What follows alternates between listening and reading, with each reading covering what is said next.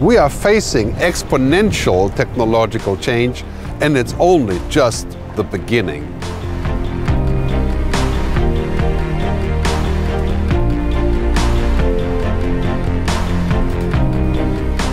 If you're a musician, publisher, or car maker, you know this too well.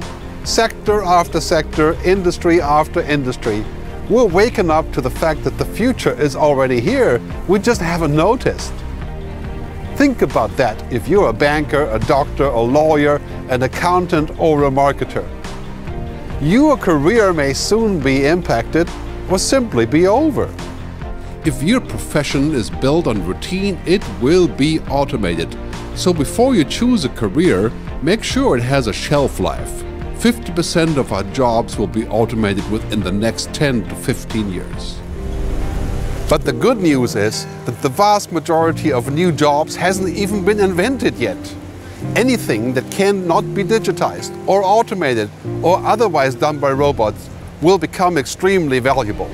Human-only work is our future. What I call the mega shifts, such as datafication, automation, cognification, and robotization, will bring us magical new possibilities.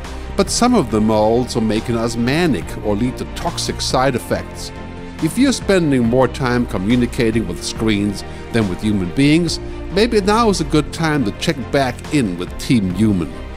Soon that screen you'll love so much will be a bot that will sound and feel very much like a friend, your friend, making it even harder to turn off. Are you already overconnected or digitally obese? Has big tech made you a happier person or just a busier one?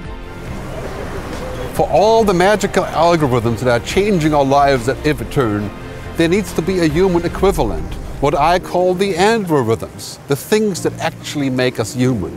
Compassion, ethics, mystery, design, morals and values. You know, the most important things in life cannot really be expressed in zeros and ones, and human thinking isn't really computable, or is it? But within a decade or even sooner, we will reach the so-called singularity, the point in time when machines will equal and then surpass humans in brain power. By the time that happens, it may be too late to retain what actually made us human and to protect our humanity. Brain-computer interfaces, nanobots in our bloodstream, microchip implants, and soon human genome editing. Maybe we are the last unaltered generation of humans to inhabit this planet. Will it be possible to remain human as we currently define it? Will we be better off in a machine-led era without any human free will, beliefs, mistakes, or inefficiencies? What would it mean for humanity to cohabit with an intelligence far greater than ours? How could we cope with our newfound irrelevance? Whatever challenges we face now with technology are nothing compared to what's coming down the pipe. Forget about emails and apps.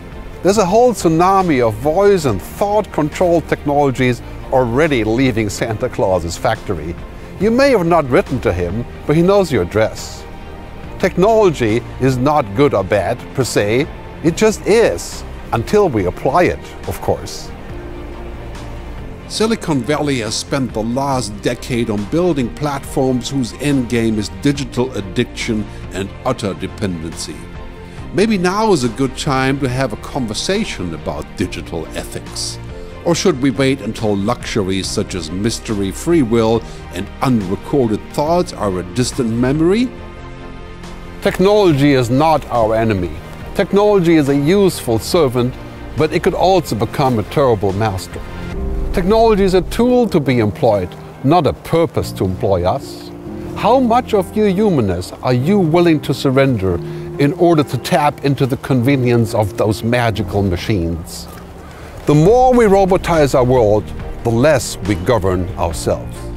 How much would you agree to be optimized, upgraded, and made infinitely more powerful and efficient? Would you rather be wired than fired? Are we destined to just merge with technology, to become one with the machines? The future is no longer just a time to come, it's more like a state of mind. Never in human history has the present been so temporary. Humanity will change more in the next 20 years than the previous 300 years. It is now imperative to remember that technology is not what we seek, but how we seek. Let's embrace technology but not become it.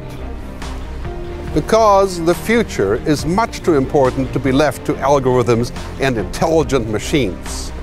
Let's define our own future before it gets decided by mission control.